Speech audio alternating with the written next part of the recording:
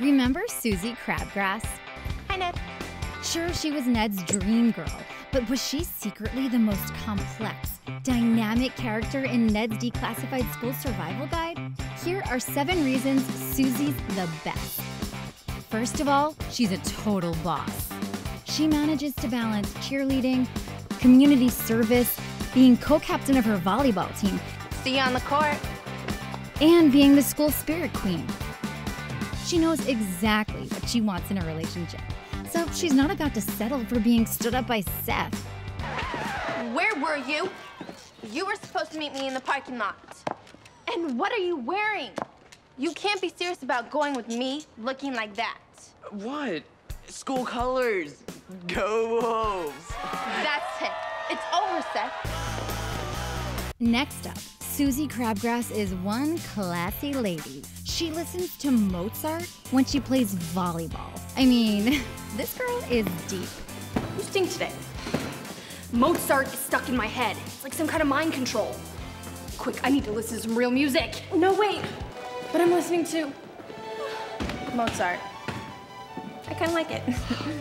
And she starred in a little play called Romeo and Juliet by Mr. William Shakespeare. Heard of him? Romeo, Romeo, wherefore art thou, Romeo? I am coming, my dearest. Climbeth the laddereth, now with. I'm getting dizzy.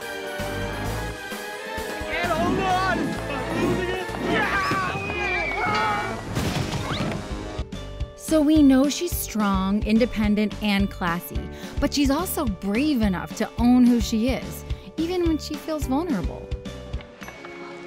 Excuse me, cafeteria worker girl, you missed a spot. By the way, I think it's great that you're totally not embarrassed to be seen working in the cafeteria. Thanks. Oh, and Suzie, Legislative Wad. Oh, I just remembered. I gotta go. Bye. What's her problem?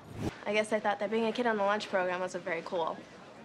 To me, and a lot of other kids, you'd be a lot cooler if you got behind that counter. Hey, lunch girl, you missed a spot. Suzie? You're in the lunch program? Yeah. Is there a problem? Well, it's just we hang out, and the whole thing just seems so dirty. Well, let me clean that for you. You missed a spot. Which brings us to number 4. She's got principles, and she stands by them.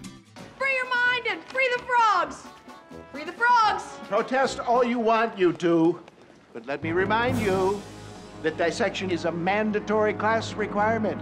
And if you don't do it, you'll get an F. Fine, then I'll take that F. And so will Ned. What? You will be dividing into groups to dissect a frog. But thanks to Mr. Bigby, you now have 2 options. Pause. Why is he giving Ned all the credit? That was all Suzie. Real dissection or virtual dissection on the computer. Think of all the frogs we're saving.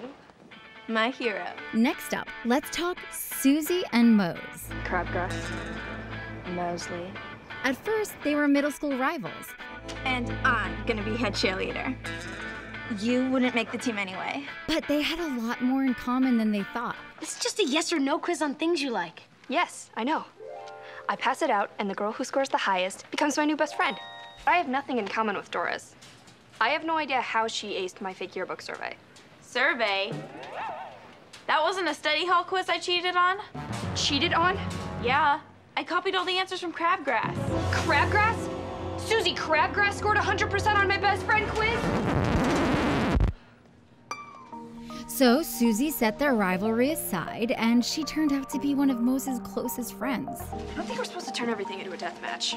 Yeah, I know. We've been kicked out of every club. But we're having fun. Yeah, me too. Need another reason to love Suze? Awesome, because we have one. She's super understanding.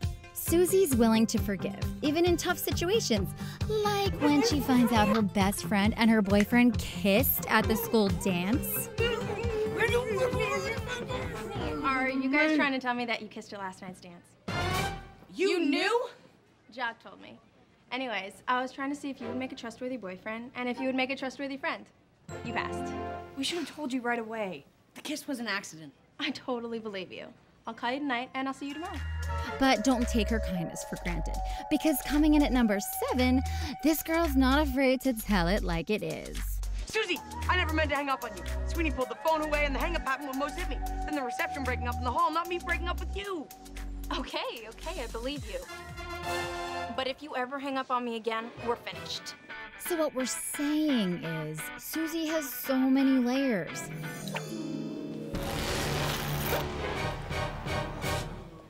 Suzie Crabgrass? Suzie grows as a character throughout Ned's Declassified.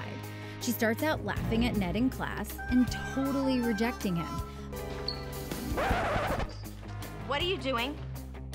But over the course of the series, Suzie develops into an independent, assertive, brave, understanding character. That sounds great. So you could say that the most dynamic character in Ned's Declassified School Survival Guide is... Suzie Crabgrass? Suzie Crabgrass. Suzie Crabgrass? Suzie Crabgrass. Suzie! Do you agree with our take on Suzie? Who's your favorite Ned's Declassified character? Tell us in the comments below. Want even more classic Nickelodeon moments? Don't forget to subscribe to the NickRewind YouTube channel and hit that bell icon to never miss a new video. It's like a blast from the past, but right now, time, man, it's slippery.